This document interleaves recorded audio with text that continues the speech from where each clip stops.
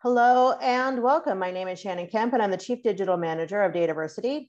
We would like to thank you for joining this DataVersity webinar, DataOps, the foundation of your Agile data architecture, sponsored today by DataKitchen. Just a couple of points to get us started. Due to the large number of people that attend these sessions, you will be muted during the webinar. For questions, we will be collecting them via the Q&A in the bottom right-hand corner of your, in the bottom middle of your screen. Or if you'd like to tweet, we encourage you to share highlights or questions via Twitter using hashtag DataVersity. And if you'd like to chat with us or with each other, we certainly encourage you to do so. To access and open the Q&A or the chat panel, you find those icons in the bottom middle of your screen for those features. And as always, we will send a follow-up email within 2 business days containing links to the slides, the recording of the session, and any additional information requested throughout the webinar. Now, let me introduce to you our speaker for today, Chris Bergh. Chris is co-founder, CEO, and head chef of DataKitchen, a DataOps software platform provider. He has more than 30 years of research, software engineering, data analytics, and executive management experience. At various points in his career, he has been a COO, CTO, VP, and director of engineering. Chris is a recognized expert on DataOps, and he is the co-author of the DataOps Cookbook and the DataOps Manifesto, and a speaker on DataOps at many industry conferences. And with that, I will give the floor to Chris to get today's webinar started. Hello and welcome. Well, thank you very much. I'm happy to be here. And thank you, audience, for attending. And hopefully you'll find this interesting, because it's not going to be a product pitch. It's going to be an ideas discussion. And so it's an idea that's really followed me through a lot of my career. And as Shannon said, I was a software engineer and a manager and wrote a lot of code. And then about 2005, I got the bright and shiny idea I should do data and analytics. And you know what? Agility was hard, because in a lot of ways, things were breaking left and right, and my customers were mad that the data was wrong. My team was trying to innovate. It was really hard to get new things into production. And so agility is actually really hard when you apply it to data and analytics. And by data and analytics, I mean anything, data science, models, data, anytime you're trying to wrest insight out of data. And so the 4 patterns that I'm going to talk about today, the first is DataOps, which my company focuses on, and we have a software product that focuses on that. And we're not going to go too much into it. And the second is a new term that analysts like Gartner and Forrester are talking about, called the data fabric. And I'm going to talk about that and talk about why a data fabric alone doesn't lead to agility. And then I'm going to talk about something called the data mesh, which is a way to bring another idea of software, domain-driven design, into data and analytics. And then the third one is functional data engineering. And so in some ways, if we look at DataOps and data mesh and functional data engineering, they're ideas that originally emanated in dealing with complicated software systems that, due to the complexity of the tools and teams and data we have today, I think really apply. And we're going to go through an example, and at the end, we're going to talk about a little bit about how DataKitchen can help you make all these 4 things easier in your environment. And so the first thing is DataOps. And so one of the challenges that I've noticed that a lot of data and analytic teams have is that we focus on our backpack full of things to do. I've got some data to integrate. I've got an algorithm to tweak. I've got a visualization to update. I've got to update my governance. And there's a lot of work to do. And we sort of go into work with our backpack full of these tasks. And so I think one of the challenges is that those tasks are kind of the stream in front of them, the river of work right in front of us. And I think that excessive task focus is really blinding us in some ways to the general problems that we have in data and analytics. Is that most projects fail? Is that we have too many errors in the data systems that we create and that deliver? And lots of models and other artifacts just take forever to update. And so in some ways, this task focus is blinding us to the real problem, which is something that's upstream of doing all those tasks. It's really about how you do these things, how you develop, how you deploy, how you iterate, how you monitor, how you test, how you collaborate. And these set of upstream problems are really a focus. And what DataOps focuses on is 4 specific processes to improve. And the first one is, how do you lower your error rates in production? How do you make sure that you don't deliver wrong data or bad charts or a model that's off, so your customers don't trust the data? And then the second is, how do you decrease cycle time? What that means is, how fast can you get something from a development environment into production that's properly regressed and doesn't have any problems once you get it into production? And then third is, like, how do you avoid meetings? Like, we all have a lot of meetings and documentation and PowerPoints to do, and how can you actually improve the collaboration with your team so there's sort of less bureaucracy and you get more time to do fun stuff? And then finally, how can you show that your team is awesome? And so all those things about DataOps, it's really about aligning the people and process and technology. And it's really focused on bringing rapid experimentation, low error rates, fast cycle time to deploy, and clear measurement and monitoring. And in some ways, DataOps is an agile focus. It's an idea that came from, lean manufacturing. It came from software's Agile and DevOps. And it's an idea, one of the ideas that we're going to talk about that leads to having an agile team. And, I may be biased, but I think it's the most important idea. So let's talk about a second one. And this has gotten a lot of discussion. And this is about something called the data fabric. And so as part of my job, I have to talk to industry analysts. So I've gone off and talked to the Forrester analysts talking about data ops or data fabric, and the Gartner analysts talking about data fabric. And so I'd like to go into it, because one of the ideas of data fabric is that by enabling a data fabric, you enable agility. And honestly, I'm not quite sure that that's the truth, or I believe it. And so one of the reasons I'm talking about data fabric is that it's a hot term. It was Gartner's, it was one of the most downloaded articles, the most searched term on Gartner last year. And it's getting a lot of press. A lot of companies are talking about data fabric.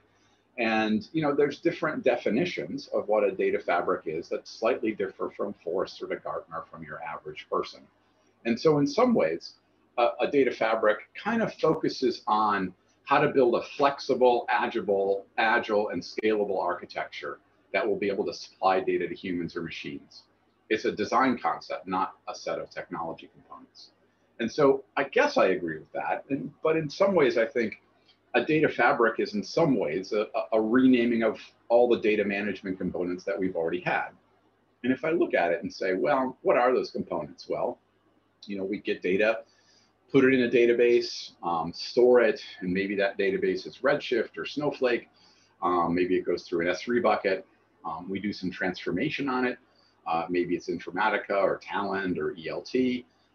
We catalog it with a data catalog tools. And these are like, basically, if you would ask anyone what your data management tools would be, it'd be like, an analytic database, something to transform the data, and something to govern the data. And you might throw MDM in there as a category as well. But what data catalog adds is really, or data fabric adds, excuse me, is at two parts. One is it actually includes the idea of streaming, the streaming ingest into the pattern. And the second, that it also includes data virtualization. So things that sit on top of more data. And I think that makes sense, because those are more and more common patterns in how people are building data and analytic systems. They have a streaming component. A tool like Kafka, they have a data virtualization component that allows them to sit on top of multiple databases and have a common semantic layer, and also do nice things like masking. And I think that's great. And so I think the analysts are right. One of the challenges that they talk about, if you read the literature, is something that I'm not sure I quite agree with, and that there's AI inside all these tools, that artificial intelligence is going to end up doing a lot of the work to be able to build that semantic layer, to build data governance, to transform code, to load code. And, I think it's sort of danger Will Robinson. I started my career working on a project in NASA. I have a master's degree where I studied AI. And, I think AI is great, don't get me wrong, but there's degrees of AI. And one way to think about when the analysts talk about the sort of AI inside is think of levels of AI. And so we've all heard about self-driving vehicles, and you're going to be able to call a phone and pick it up, and I think a lot of cases that they may work, but there's different levels. And so level one is kind of you know, it's a sunny day, you're on a freeway, there's not a lot of construction, you got to keep your hands on the wheel. And we actually have that now, and it's kind of cool to see. But I don't think I'm going to be taking any autonomous vehicle here in Boston in the winter during construction on a slushy, wet day at night. That's just not going to happen, at least for the near term. And so I think we're at sort of level 1 of AI in the data fabric. There could be some things like you could get a new data file in and inspect it for an additional column and automatically update the columns. And I think that's great stuff, but don't expect that all the stuff is going to be done automatically and that your data fabric is going to sort of pour data in, get data assembled in a way that's mastered and analytically friendly and well-governed without a lot of people doing the work. And so I think that goes to the point here is that we're really building systems that people work in. And so AI plus kind of new tools does not equal agility. And so that's really the question here. It's like, well, Chris, I read Gartner, they're smart people. They say I buy a bunch of new tools or I move to the cloud and I get agility. And I just don't think that. And I just don't think that AI and adding AI magic dust on top of it means agility. I think really agility comes from, it's a how problem. It's about how your people work, the patterns that they work in a sort of architecture that follows DataOps principles. And so this may be get me in trouble with the analysts, but I just don't believe new tools give you agility. And they maybe add some things to your resume, and you have to start working in a different way. And in one way, since this is a technical architecture discussion as well, is, you know, we've got to think about our data architecture. And so in a lot of cases, I see data architecture diagrams that are something like this. You know, there's source data on the left, there's consumers on the right, and there's a chain of tools that go in the middle. And they, you know, the buckets may differ, but it's put in a lake, and there's some data engineering tools and some refined data and some data science and data visualization and governance. So it may get into S3, maybe you get into AWS Glue, it goes into Redshift. You may use Data Robot to do the transformation. You may use Tableau to do your visualization, and you use Calibra to do your data governance. And so it's a chain of tools. And this is very focused on production. And I think that's fine. But one of the most important things is that you don't nothing is really static. You have to build in the idea to change. And so I think the addition that I'd like to see to any data architecture is make the right to repair, the right to change as part of this system. And so what that means is take your production environment, and maybe you call that a data fabric, or maybe you call that the tool, but think about how to run all these pieces together to get end-to-end visibility. So if something goes wrong, you're not having 2-hour meetings trying to point fingers, that you can point to the exact spot of the data or model or visualization where it failed. And that means testing and monitoring and observability. But also think about how you get things from a development environment into production. But also really think about, what does it mean to properly regress a system of data and analytic tools? And what I think, and I think what the industry is coming to believe, is that you're really you want to see the end-to-end view. And regression doesn't mean that you throw it over and someone does manual tests, but if you can automate the regression, automate the end-to-end testing across all your tools, you have a much higher likelihood of being able to move things quickly from dev into production. And then also, in order to properly regress all the tools and all the data that you have, you need to manage your environments. And so this idea of build to change, because you may decide to have a new tool, the code that's driving that tool may change, and you want to be able to make this happen. And likewise, a lot of organizations want to work in more than one environment, and there's security concerns. And so a product like DataKitchen has sort of a hub and spoke architecture where you can run it both in one data center or have separate segregated dev test production.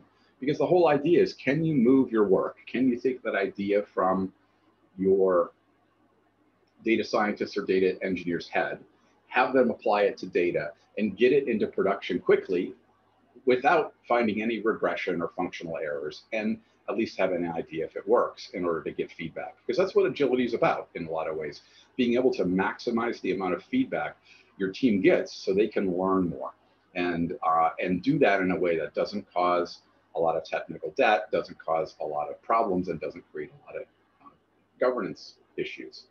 And so the last thing I want to say about sort of data fabrics is that our data fabrics in a lot of cases are in more than one place. And so a lot of you on the call may be fortunate that all your data is already in Amazon or Azure or GCP, and you're working in one environment. Most companies that we come across are kind of halfway.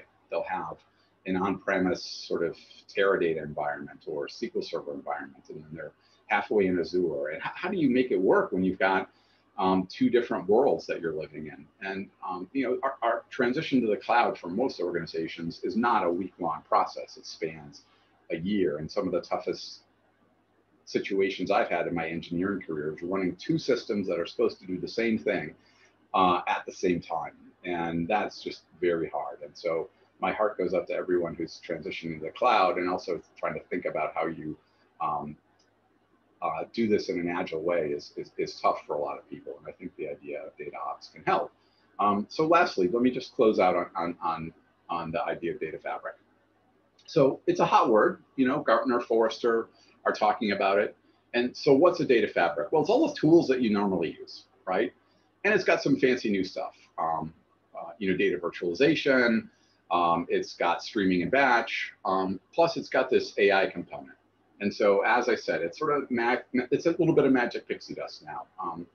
And so I think that its goal is to drive agility.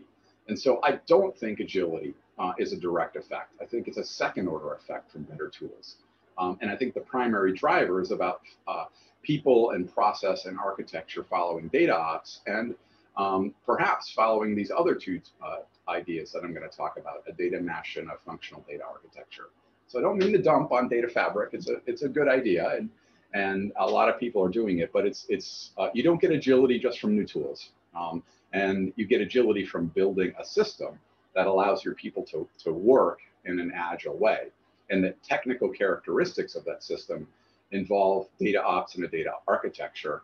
And increasingly, it has this idea of a data mesh. And my next section is going to talk about this other sort of mega pattern for agility, in addition to data ops and data mesh and a functional pattern. And so I'm going to go through this one, and I apologize if this is a little bit fast for people. And there's been a lot written on data mesh and data fabric, but I'm trying to give you some highlights. So the first idea of data mesh is that building systems that take data, transform data, analytic systems is hard, and it's complicated, and it's complexity. And in general, centralized, complicated systems fail. And so one of the patterns of centralization is having too many people work on the same thing at the same time.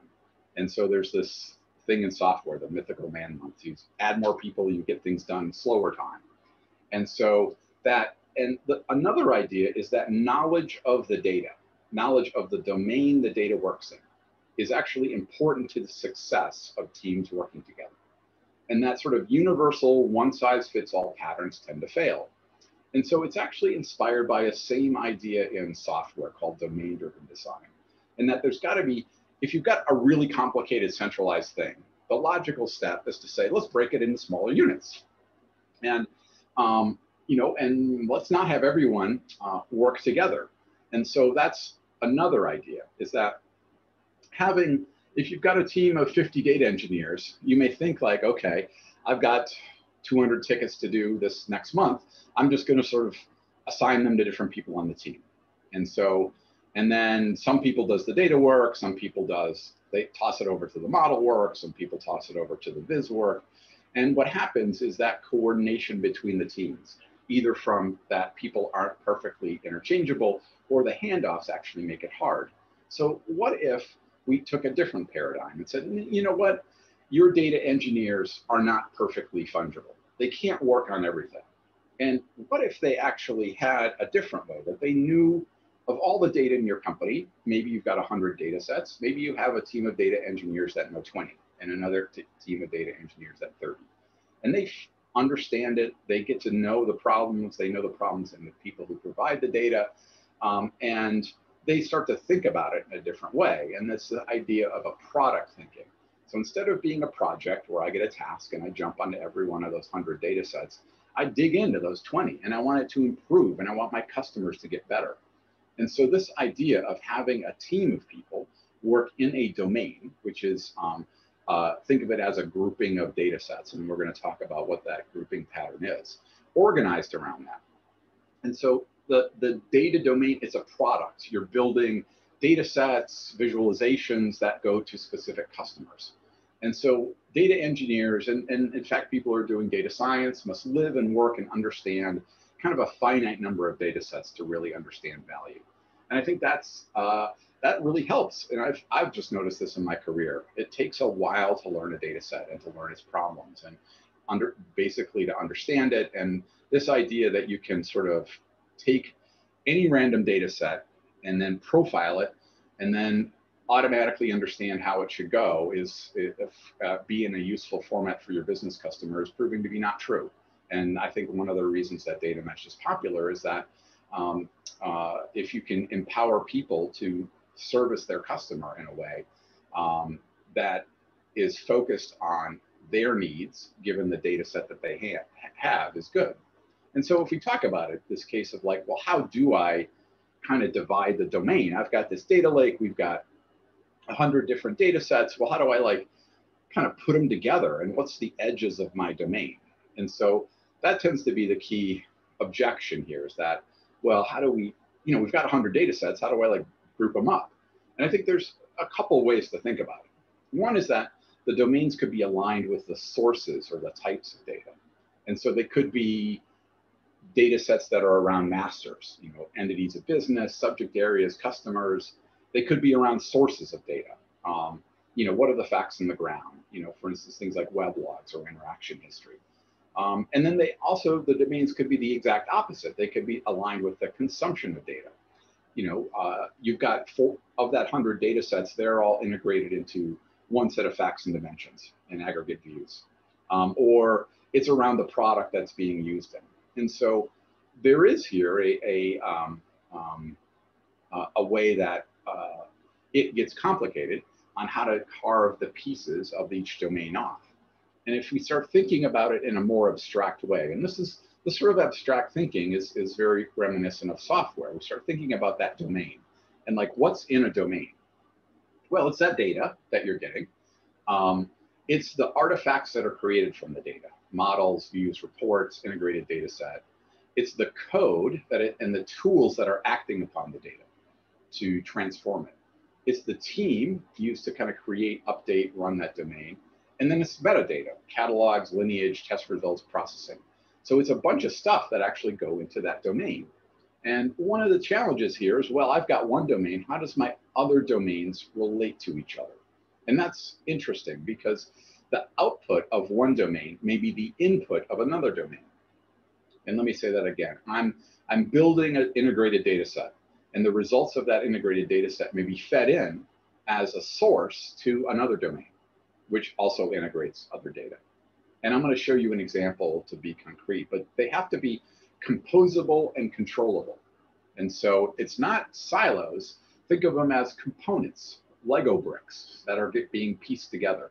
And thinking intentionally about how you design your domains and how your domains work together. And so if we go in a little bit more into each domain, you want to think about on a domain sort of what's the with what raw data or other data that comes from a domain.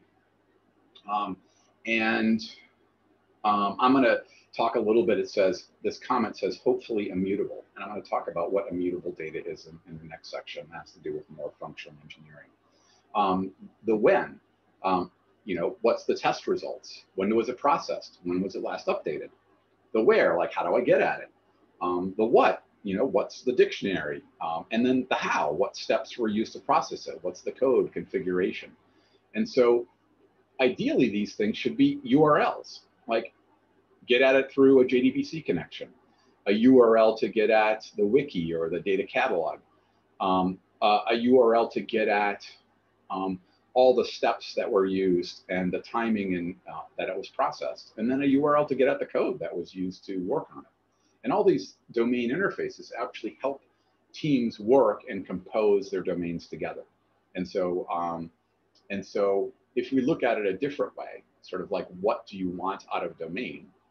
You know, from a customer standpoint, they want data and things in a data that are trusted, that are usable by me, who's a customer of it, that's discoverable and findable, that's understandable and well described, that's structured in permission, that has APIs, URLs driven to it. And in some ways, I think the customer, in my experience, wants kind of a single throat to choke.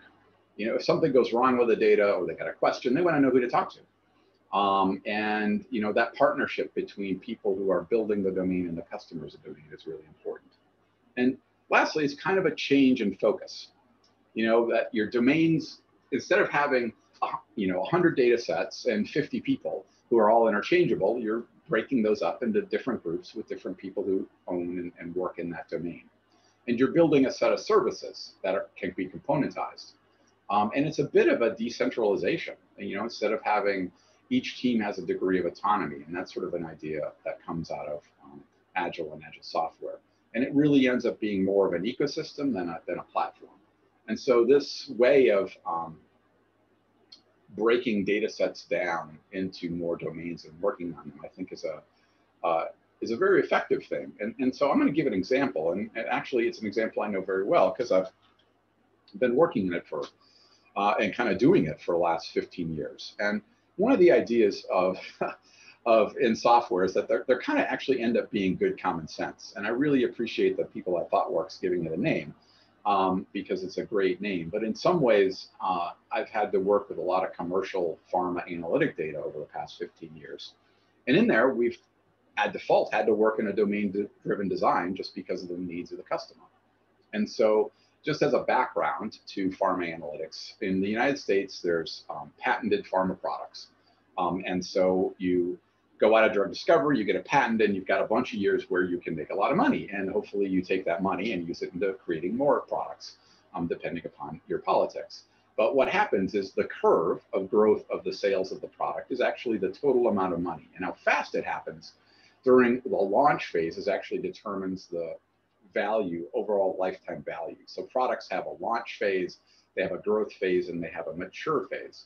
And usually in the mature phase, you're trying to compete on price through discounts with, in the US at least, your insurers. And so these domains are called NPP for non-personal promotion, physician, and payer. And honestly, they actually have a lot of different data sets that go in them. And here's an example on the left. Some of them come from data that pharma companies purchases. Some of them come from Viva, which is a CRM system. Some of them come from internal small data sets like rebate data and product hierarchies. And there's a whole rich, multi-billion-dollar industry in this providing data. And so some are big, some are small, some come every day, some come every week.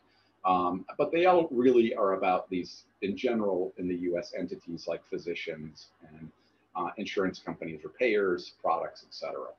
And so the teams that work on those, there tends to be actually different teams who use it. So during launch, there tends to be kind of the NPP domain where you're actually interested in providing radio ads or TV ads. That's where sort of non-personal promotion.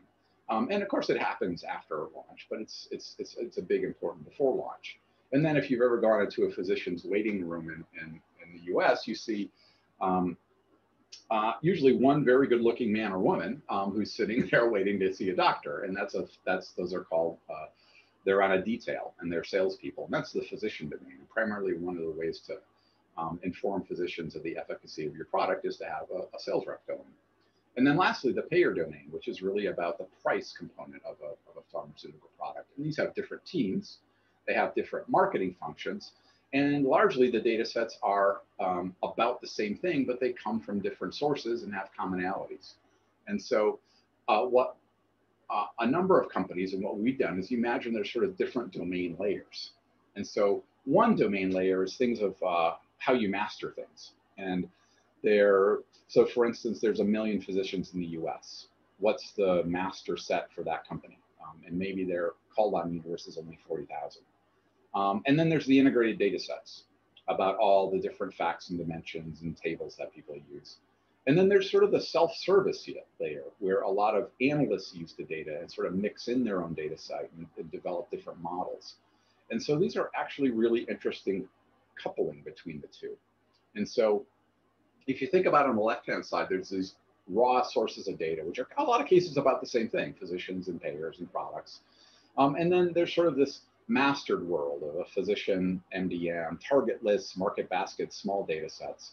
And then there's these integrated data sets that are about the physician, but not exclusively, about the non-personal promotion, but not exclusively, and about the payer. And then there's the tools that are using it, the brand team or the field sales. And there's these processing relationships between each two. So for instance, when the AMA, the physician list is updated, that may update your master, which may update both the physician and the payer domain, which may update your brand team reporting. And so there's this coupling between updates on the system that has to be considered. And so if you like domain-driven design, like the idea of having a small team to be agile, you really have to think about how your team relates to the other team's work. So you have to pretty intentionally think about the relationship between each one of these domains and how they interact. And so, and a lot of times there's different technical subsystems here running. And so there may be a data mastering tool here. So Viva's got a data mastering, or Informatica's got data mastering. There may be a ETL and a data process here. There may be Alteryx and Tableau here. So there may be different tools. And so if you get this right, and you're able to work quickly, the teams actually end up knowing the data very well. They're able to work with their customers, the analysts and the end customers, very quickly, and they end up being incredibly productive. And so like some of the results here of like, that we've seen is having a very small number of people, supporting like a team of about 7 or 8 people supporting over $1 billion in sales, integrating hundreds of data sets with hundreds, 50,000, now 100,000 automated tests, and greater than 100, and this is true, schema or data changes per week. And so that rapid velocity with low change in a data mesh that sits upon whatever data fabric you want is really the benefit of combining these things. And of course, we've got some software that makes that work. But this is the, one of the patterns is DataOps, another one is data mesh. And then the third pattern that actually was applied here that I'm going to talk about, and this one is not as popular, but it's one of my favorites, is more of a functional data engineering. And so again, this is another complete ripoff of software. And so in software, there's kind of, think of it as 2 major ways to structure your programs. And one is called object-oriented, where the entities in your software are kind of things that represent the real world. And so those things have state embedded with them, and they have actions that happen upon them. And when I started programming, object-oriented programming was all the rage. And objects, and actually one of the inspirations for this talk was a book I had, which was a book in object design patterns. And so lately people have been saying, well, objects are great, but there's some problems with it, especially when you have a lot of complex distributed systems. And maybe another way to do it is to actually work in a more functional way. And I don't know if you remember 4th grade or 3rd grade when your teacher started to talk about multiplication, and they said, there's this function machine. You put in 3, it adds 2, and you get 5. You put in 3, it's times 2, you get 6. And no matter if you put in 3, you always get the same answer. And so in a lot of ways, that way of working is the same in software. And you start with something called immutable, which means it never changes data. And so you put in 3, you're going to get out 6 every time, no matter what. And when it runs, it doesn't actually change the input. When you put in 3, you get 6, but then somehow the input is subtracted by 2. And that sort of complexity of change in state is a challenge in software, it's a challenge in data. And that's really what some people call pure functions. You put in some data and you get something out. And another word called idempotency, which means you can run the whole thing over again and get the same result. And so there are these words, immutable, pure, idempotency, which are kind of fancy words, but really it's just function machines that you learned in 3rd grade. And really this function machine just runs, and it doesn't break anything. It doesn't touch the inputs anywhere. There's no side effects, or when you run something through it, it happens, you understand the way it works. And one of the ideas of a functional approach to analytics is that it's reproducible. So imagine you put in the same data and you always get the same result. The model's updated, the data set's transformed, the visualization, because you start with immutable data and you always process it. And that sort of reproducibility is kind of a foundation to data science. And it can be sort of critical from a sanity standpoint.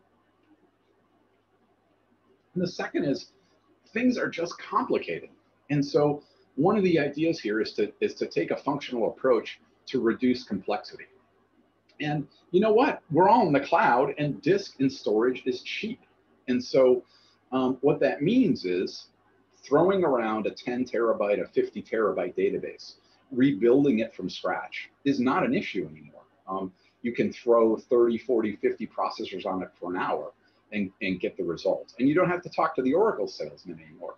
You can have multiple databases. And so this idea, and it also fits the pattern of emerging in the cloud, of having an object store to store your raw data, and then the process data. So one way to think of this is you load your rawest level data in a bucket store like S3, and your whole data and analytic process is one big function. Takes that raw data, does the transformation, builds the facts and dimensions, builds the reports, applies the model, updates the governance. And what that means is it becomes very simple to recreate what you do. And I think this really helps in a data mesh, because think of the processing that happens in your data mesh is one big function. And it's your transformation, your model, your code, and rerunning a task from the same date on the same data set gets the same result. And you can also, when things don't go wrong, because things will always go wrong, you can rerun a task. And maybe if you break it, you can repair it. And think about having a big red-green light. And so with the cloud, it's possible to reprocess data a lot. And there's some cases that this may not apply. You've got 10 petabytes of data and you don't want to spend a week reprocessing. But for a large portion of business data, it's terabytes in size. And I can have terabytes on my laptop now. And so running this in a functional way reduces your complexity so that you can better able to apply your skills to adding new features. And so, and they're just easier to test and deploy. And so, like if you look at the top here, it's the production team. I've got production data running on my domain. And then my development team takes that same data, maybe it's an update of the data, and I run it through. And if everything passed, I can just flip it, or I can run it in parallel for a while and kind of a red-green deploy and see if it works. And so the functional pattern makes it easier for people to create parallel versions of it. And it's a more safe, more controlled, more complexity reducing process. And so, so these three patterns, DataOps, data mesh, functional data engineering, are great ways sort of applied on whatever data fabric that you happen to have running, I think are a way to achieve agility. And of course, there's more things into agility, like the team process and scaled Agile, excuse me, that I don't have time to talk about. And so the last section, I'd actually like to talk about how our software helps this and give some examples. And so the first is, we've talked about domains and the processing relationship. And if you build those domains, how do you update the data? And how do you connect one step to another step? And then what causes the update of each domain? Is it a time? Is it orchestration? Is it an event? And so how do you manage this way to run all these data mesh systems? And in some ways, you need a master DAG, a directed acyclic graph, a master, sort of a way to sit above all of it, a meta orchestration. And so let's just talk about the ways to think about how to communicate between domains.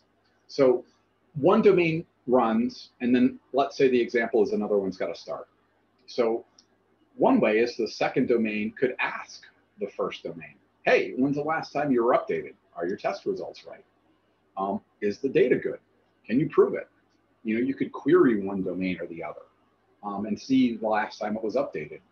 Another way is I've just done my building in batch and now you go. It's a process linkage.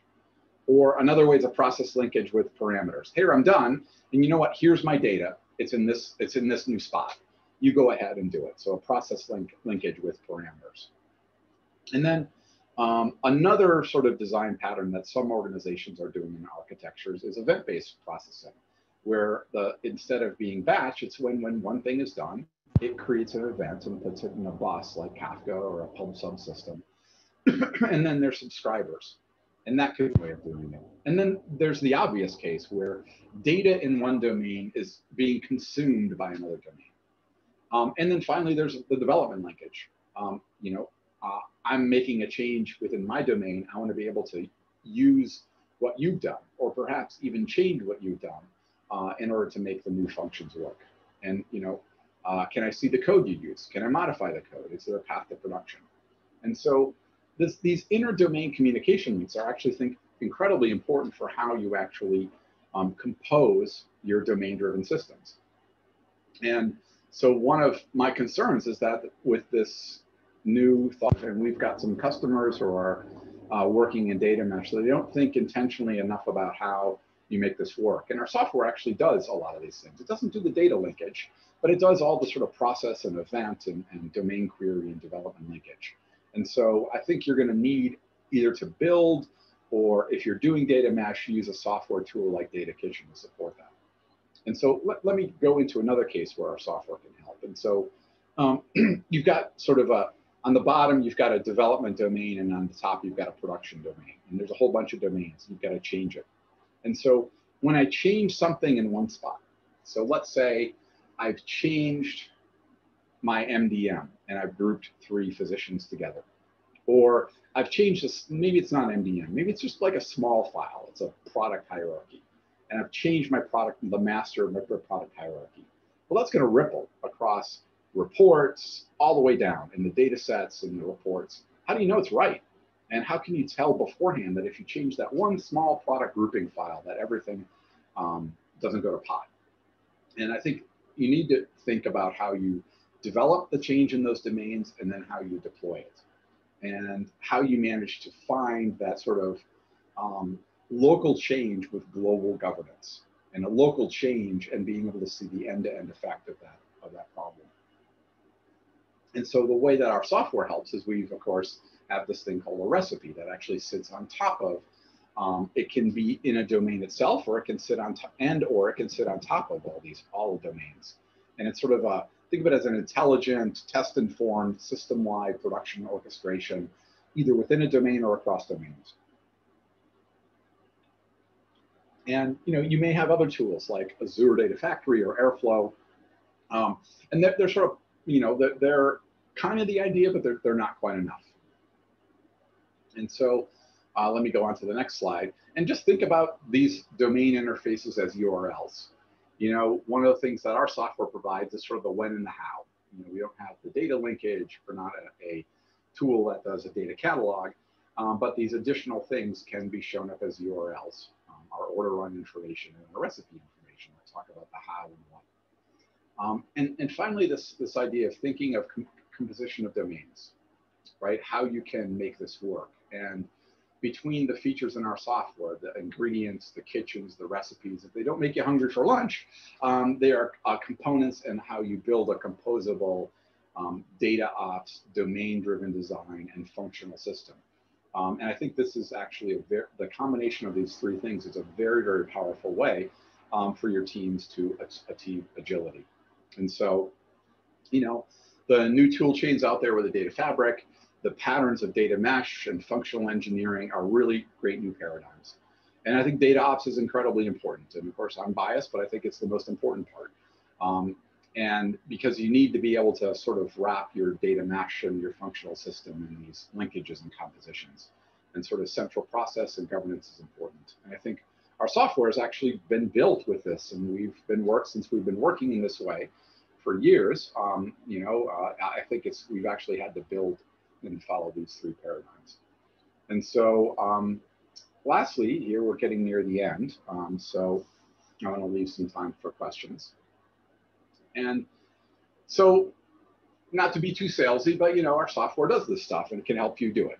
And so, come to our website. We've got a great platform, and we certainly can help you with this, not only with how to achieve data ops, but also how to implement a data mesh or apply functional data engineering principles.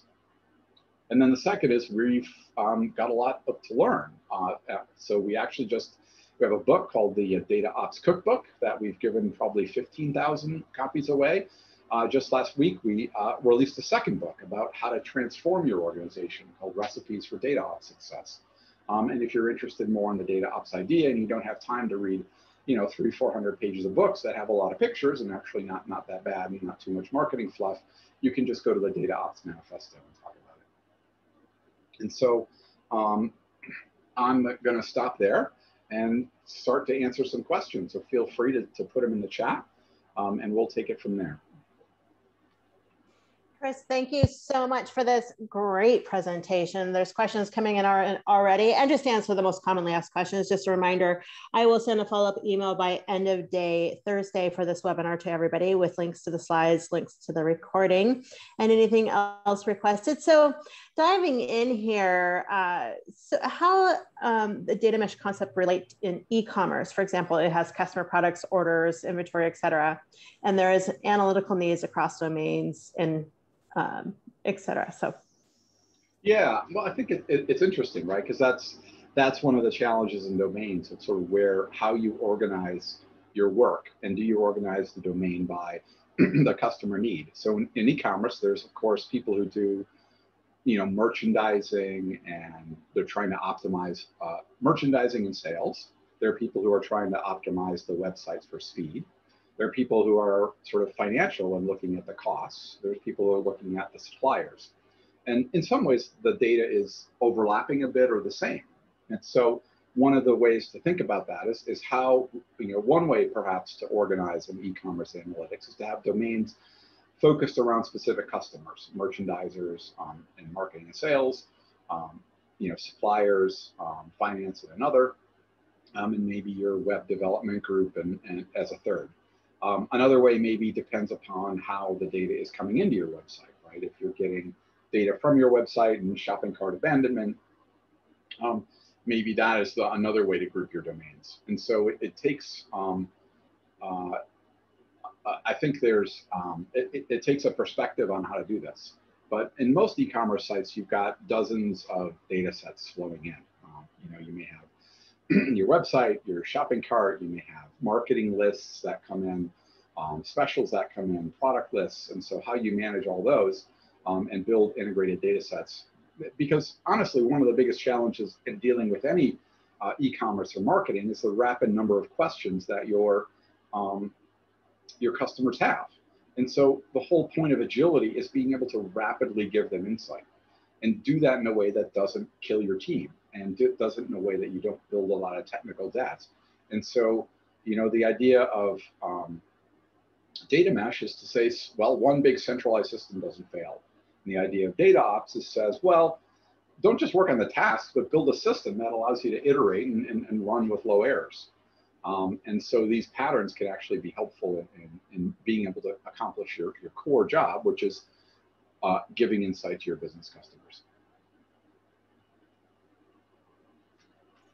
I love it. Thank you. So does the data mesh approach envision also different technology by domain, different governance, or even different analytics stacks altogether? That's a good question. And so there's a debate, right, on having different. So if you look at the software industry and their application of domain-driven design sometimes has this term a microservice. And in some organizations, they've gone so far as to allow the people who do the microservice to pick their own tech stack. And what happens is you end up with like one team does everything in Python, the other one does it in Go, the third one does it in Elixir, and they're different languages and different stacks.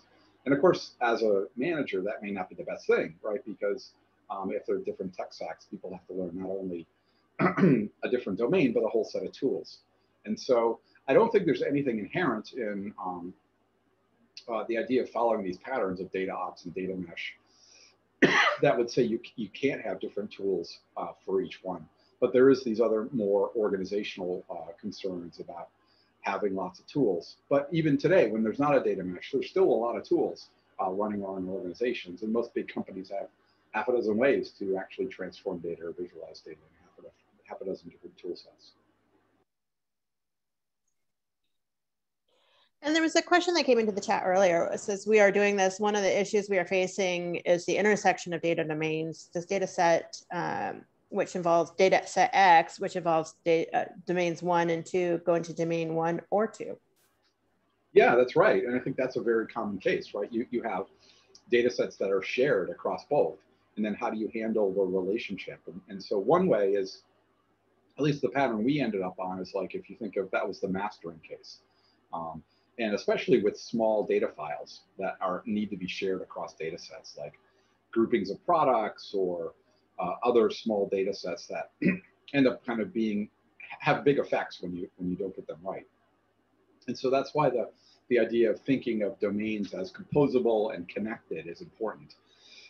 And so let's say you have a small data set that's fed into 2 different domains. Well, perhaps that small data set is a domain itself, and that needs to be updated independently of other ones. And then when the 2 downstream domains need to be able to perhaps interrogate it to see when it's last updated, see if it's been tested, or if you're processing, you need to be able to say, okay, I've updated this product hierarchy in the mastering domain, and now that's got to go into 2 different domains at the same time. And so that's where when you really start thinking about domains and its composability, its components, the order of operations of working, yeah, there is some complexity in that overall meta orchestration and coupling of the systems that I think needs to be addressed.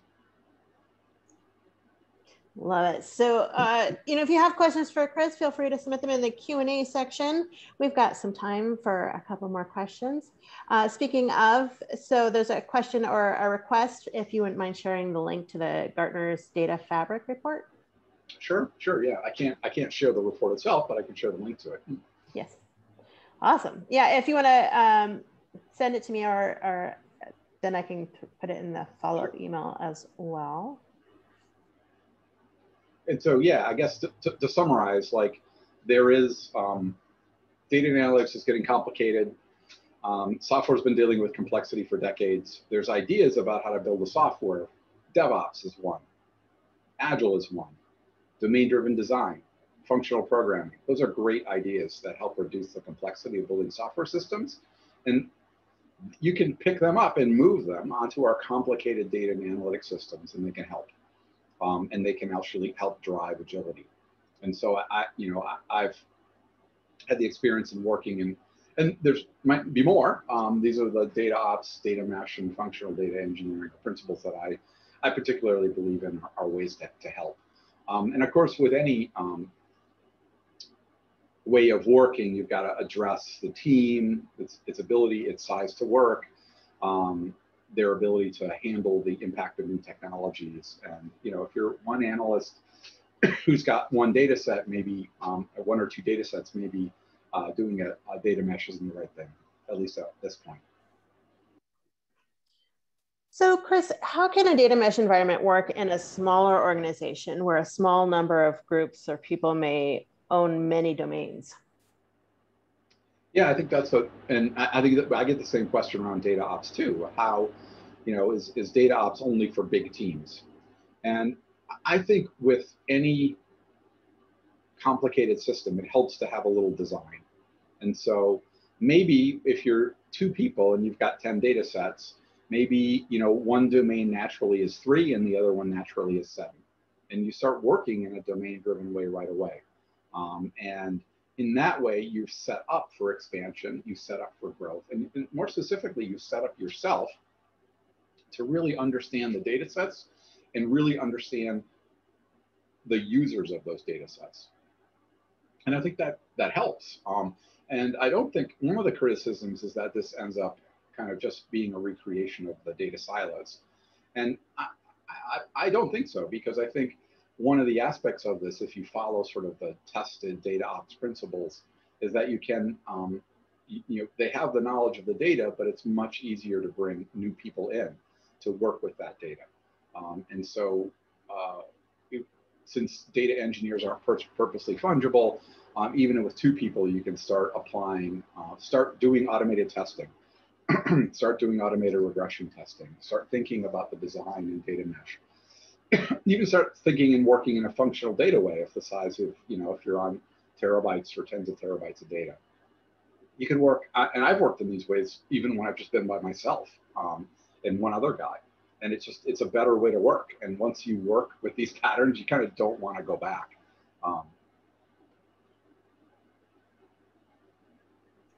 I love it. So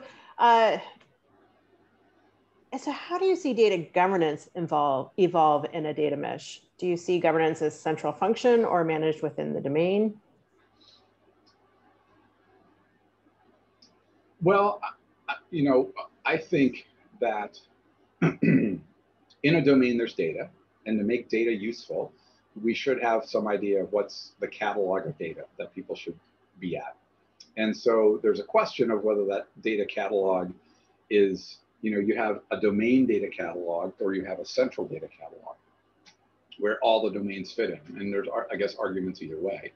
But conceptually, if I'm going to add a column to a table in a domain, that should register in my data catalog as being there with the metadata associated with it. And I should deploy that in a DataOps automated tested way at once. And so I think there is that data about data is still amenable to the data mesh and DataOps concepts. And I think data governance applies. And then it's just a question of how you manage that system, whether you federate it or there's one central system that it's pushed into. And that's almost a practical question. But really the update and the maintenance of the catalog, the lineage is sort of done within the mesh. Makes sense. And so, Chris, are these concepts mainly applicable for analytical systems? Yeah, I think this is the whole point. Yeah, that's the idea. This is, they're not just, this isn't about software at all. This is all about analytical systems that are using transactional data, that are doing things like ETL and data visualization and governance. They're the same terms. They're slightly different, instead of data mesh, data ops, functional data engineering. The concepts come from software, but you can apply them with a little change and a little new ideas to the processes that people use to get insight for data. All right, and I'm going to sneak in one last question here. I think we've got time. We've got just a little more than 2 minutes.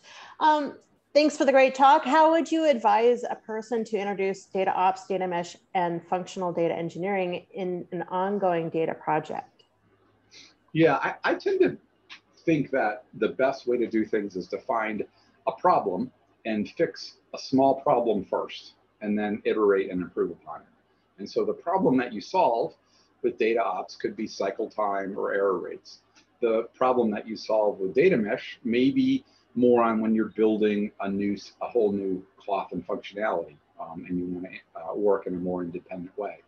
And the one with functionality may be the same. So I think it really starts with the problem and what problem are you trying to solve?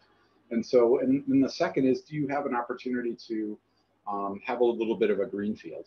And also, it also helps if it's easier to do, but not impossible to do. It's easier to do functional data engineering in the cloud, where you've got these ephemeral resources that you can kind of spin up and spin down. So maybe that's a complicated answer, but start small, get value, and iterate and improve, and avoid whatever you do not spend a year building a data mesh and let your customers see it after a year. The whole idea of this is improve agility, and agility means you're giving early results to your customers and iterating, improving. So build to iterate, and what you build, whether it has a component of data ops, data mesh, or functional data engineering, it's not important, but build to iterate. I love that. That's great advice, Chris. And That does bring us to the top of the hour, and I'm afraid that is all the time we have for this webinar. Again, Chris, thank you so much for this great presentation. And thanks to all our attendees for being so engaged in everything we do. Just a reminder, again, I will send a follow-up email by end of day Thursday for this webinar with links to the slides, the recording, and we'll get that link out to the Gartner report, which of course you need a subscription to in order to access. So, but thank you, everybody. Hope you all have a great day. Thank you, Chris, and thanks DataKitchen for sponsoring today. Thank you much. Have a great day, everyone. Thanks for your time.